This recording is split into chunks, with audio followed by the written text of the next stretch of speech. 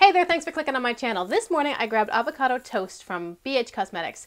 I was planning on doing a light look and then my daughter suggested we do palette bingo and I ended up getting all of the darkest colors in the palette. But I think this is really pretty and if you'd like to see how I did it, then hang out and I'll show you. My name is Rachel. If you haven't been here before, I'm a homeschooling stay-at-home mom and I just really love to play with colorful eyeshadow. I don't really know that much about other makeup.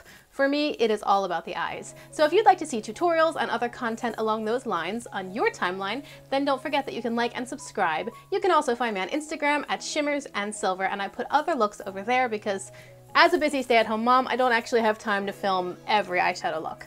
Although I do put up kind of a lot. So anyway, that's me, and without further ado, let's get into the tutorial.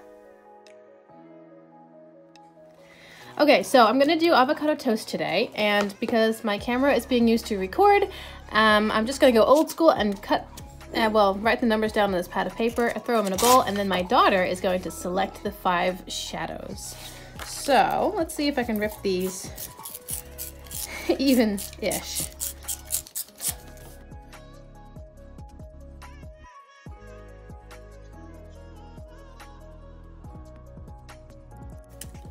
Okay, now my daughter is going to select 5 numbers and I will swatch those shadow colors on my hand and that will be my color palette for this look.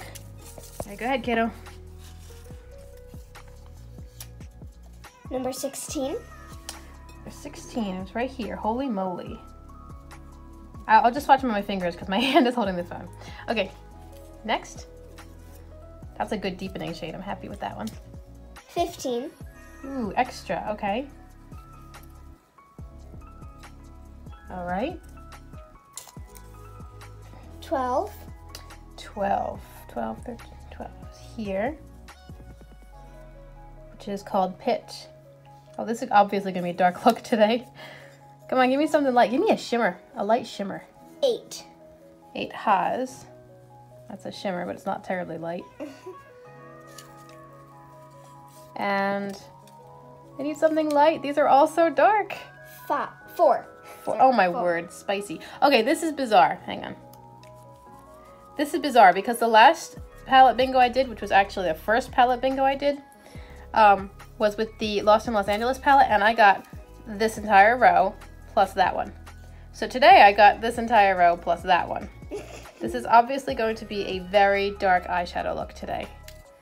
Oh my goodness. All right, well, I can pick one more. Nope, only 5. That's the challenge. So the good thing is I've got some dark colors because I like a deep eyeshadow look, and I've got a nice blend of shadows and mattes. Yeah, I guess we will work with this and see what I can come up with. All right, so my color story is way darker than I was planning on. I was hoping to get some of these lighter colors over here because I feel like when I dip into this palette, I often gravitate towards some of the darker ones. Like specifically this one. However, this is what I got. And that's the whole point of palette bingo, is to do things that you might not have chosen for yourself. So this will be fun. I'm gonna prime my eyes using the NYX primer in white.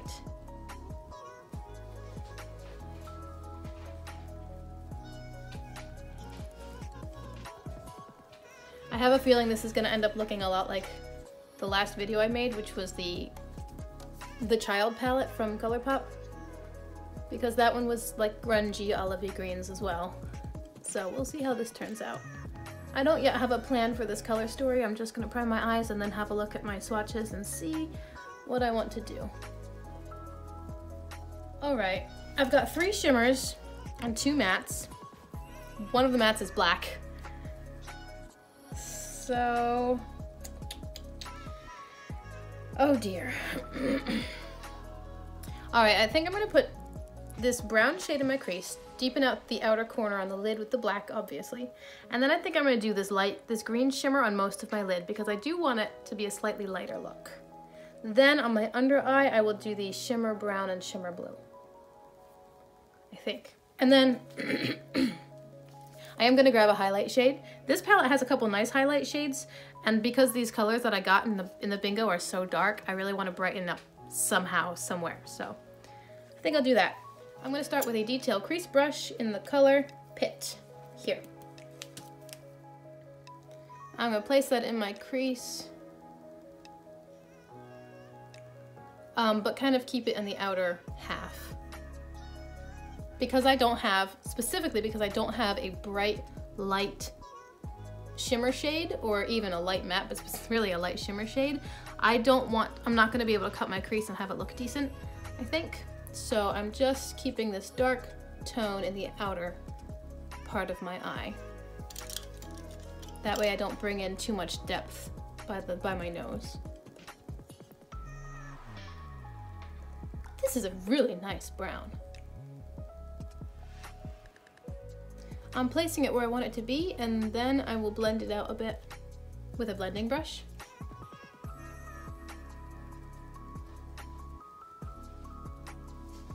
I'm being careful here. Usually when I blend as a transition color, I tend to blend it up towards the brow bone, but I don't want to do that. I actually want to keep it down a little bit lower. So instead of blending up towards the brow and windshield wiper motions, I'm just kind of tapping on the very outer edge of the color because I want to keep it light by my brow. Today's look is going to be a challenge in seeing how I can take dark shades and not have a really dark eyeshadow look. We'll see how that turns out.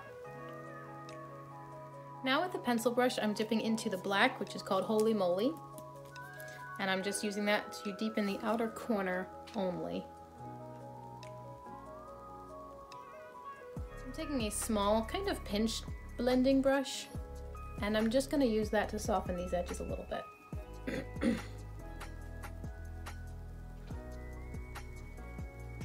I have to say, palette bingo is a lot of fun. I really like sort of the surprise element of it. Like, you know what the palette's color story is, but you have no idea what combination you're gonna have to work with. And it's a really fun way to challenge yourself. Now I'm back looking at my color story. I think I'm gonna stick with my original plan of putting this light green on most of the lid. It's not light green, but it's the lightest color I've got today. I'm taking a flat C brush, and I'm gonna dip into the shade, which is called Haas Avocado, and then I will spray my brush. I pretty much always spray my shimmers. At this point, I would say the exception would be ColourPop, but even sometimes I spray those shimmers. Spraying the shimmer gives you some additional control over where the color is going. Oh yeah, that's a great color. And it also helps with fallout. So I'm placing Haas all the way to my inner corner of the lid, carving it up, and just meeting that dark brown on the outside of the lid. I guess I could cut my crease with this, but I'm not going to.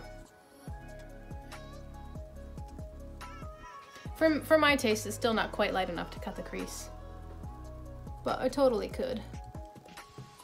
It's a great color.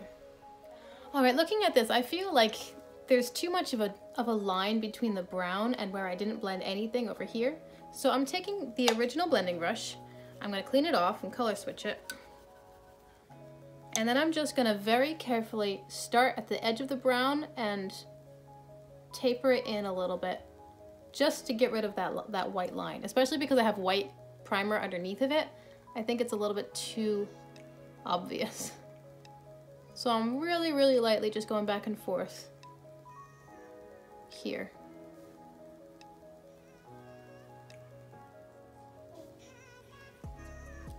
That's better. All right, back to my color story. My plan is to put this blue shimmer pretty much the whole under eye with the dark brown shimmer at the outer corner.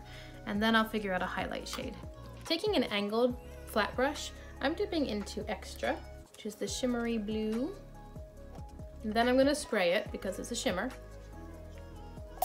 I want it to stay put. And I'm gonna start in my inner corner and work the way out.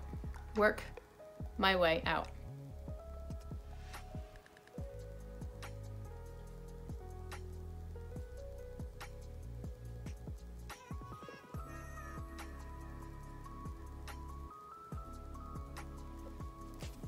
Now I'm dipping into Spicy, which is up here. And I'm gonna put that on the outer corner, lower lash line. It's a good match for the dark brown up top.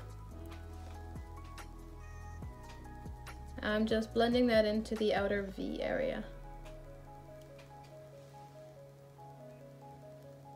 Alright, just because I'm curious to see how it would look, I am taking a midnight blue eyeliner and I'm going to line my lower waterline. I think it's going to pull the blue out from this extra color, this green blue shimmer, but I really don't know. It might look terrible.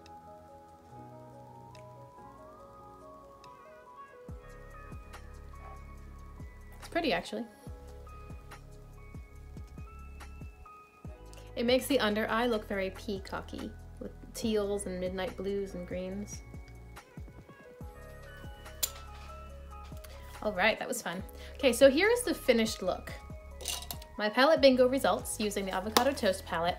I am going to grab a highlight color though. I'm gonna grab the shade Avocado on a pencil brush and I'm gonna spray the shade. So dip into the pan first. Can I see the color? Just a minute. Spray it. And then I'll place this on my inner corner.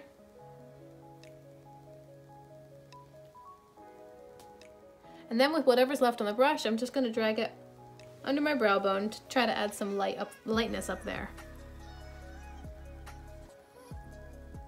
Makes it look pop. All right, here's the finished look. I'm going to add some black eyeliner and mascara and I'll be back. Guys, here's the finished look. I added some black eyeliner and did a wing and some mascara, a little bit of face highlighter, and that's about it. I don't have false lashes, so you don't have to worry about that. And I do have a little bit of ColourPop lip oil on my lips because I just like the smooth formula of it. Anyway, this look turned out a little different than I was expecting, but I think it's really pretty. I especially love this green shimmer. It's so lovely. And I had a lot of fun. I am loving palette bingos. I'm probably gonna do a lot more of them. Let me know if you like them. Let me know if you try this look. If you do it yourself, tag me on social media so I can see how yours turned out. And until the next time we see each other, have an awesome day. Bye.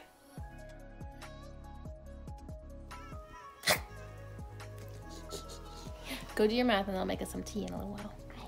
Flinched. You flinched? I flinched. I made you flinch. Aha! You finished. I am the flinching queen. Avocado. Oh, that's cute. Yeah, that's cute. You'll be coming around the mountain. She'll be coming around the mountain. You have to do your math. When you're done, I'll make you something yummy to drink. But until then, you must do your math and stop getting distracted.